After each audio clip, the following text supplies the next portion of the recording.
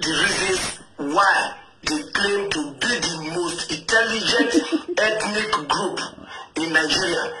I want to name it for you one by one why they claim to be the most intelligent ethnic group. One, Igbos are the only ethnic group and the only people I know in the whole world that is holding Nigeria passport and they claim not to be Nigerians. You see how intelligent they are? Igbos, number two, Igbos are the only people who claim not to be Nigerians among the whole ethnic groups in Nigeria.